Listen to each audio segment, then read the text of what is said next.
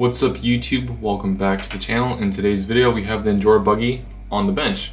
For today's install we will be looking at these INJORA stamped steel deep dished beadlock wheels, and so these already come deep dished, so there's no modification, or you don't need to flip how the setup is compared to a typical deep dish wheel like I have here.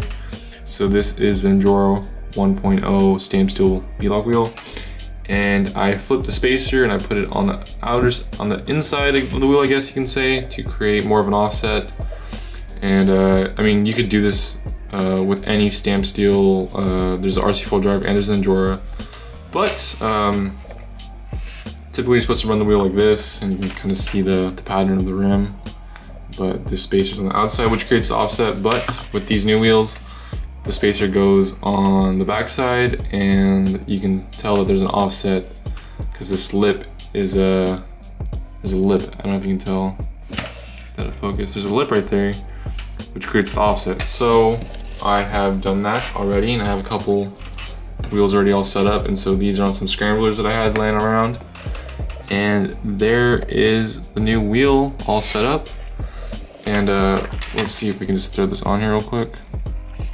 And so you can tell from this view up top, it's not as wide as the typical normal wheel flipped with the spacer on the outside, but it does provide more of an offset than a stock wheel or tire that you'd run on a normal SCX 24. So here is a normal, I think this is a Deadbolt and Gladiator wheel. And so, or actually is it a C10? I don't remember if so many of these lying around. But put that on there, and you can see that the tire covers the majority of the knuckle, versus here where the tire is pushed away from the knuckle. And same thing with that wheel and tire setup. So that's really what the offset does. It kind of makes your truck a little bit wider.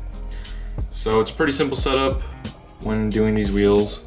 There's a specific bolt pattern that you need to follow, and it's pretty easy to locate based off of kind of matching up where this little bolt lines up perfectly with this section of the rim. Right here at its tip, you want to remove everything and then just line it up back. And it's pretty simple. I have a Wera 1.3 hex right here. It's a really easy setup, so let's see if we can get it for you guys. So we're gonna grab our new, or actually our used scrambler, and we want to, let's see which direction we have all these treads going. So we have one going that way, two going this way. So we need the tread pattern to follow this tire. So I'm gonna flip the tire around, and we are going to install. So, ow, Finn just bit me, nice. So the wheel comes in 4 pieces. Comes with the outer ring, the outer part of the wheel, the back side of the wheel, and the spacer. So first thing I like to do is grab the ring and install it in the tire, just like that. And then I'm gonna grab the front side of the wheel, put it in like that, and I'm gonna grab the back side. And this is where you wanna line up the pattern from one side of the wheel to the other. So I'm gonna locate this point right here.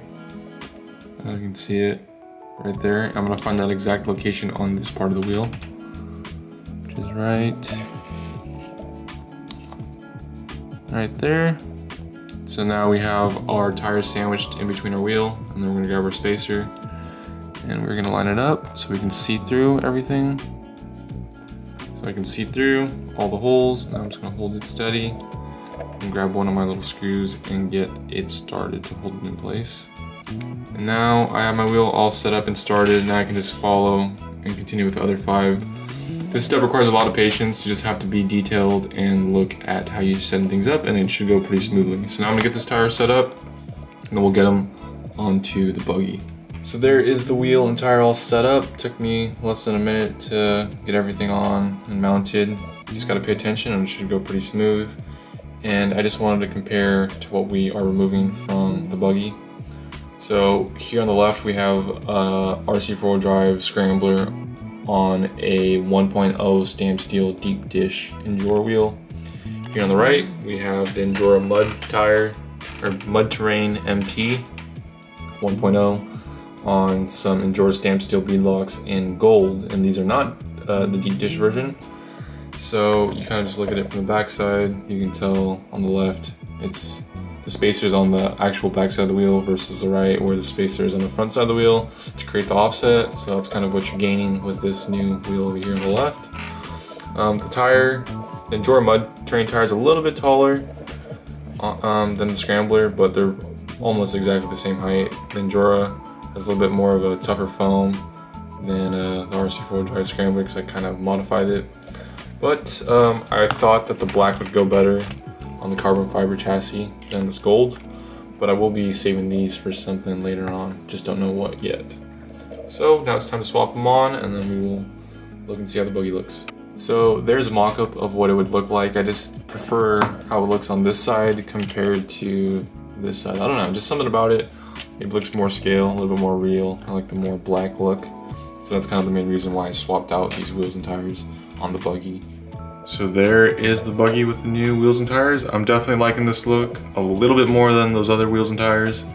Gives it more of a little scale look, low, kind of like a sleeper look in my opinion. These gold ones can be a little bit of a attention grabbing, but I think it's a great success. Definitely want to get this thing running to see how it performs with the low CG and the bigger tires. But overall, pretty happy with the way they look. So thanks for watching, guys. If you're interested in these wheels, links will be in the description. Thanks again to INJORA for sending them out to me. I really enjoy making these videos for you guys. Take care. See you in the next one. Peace.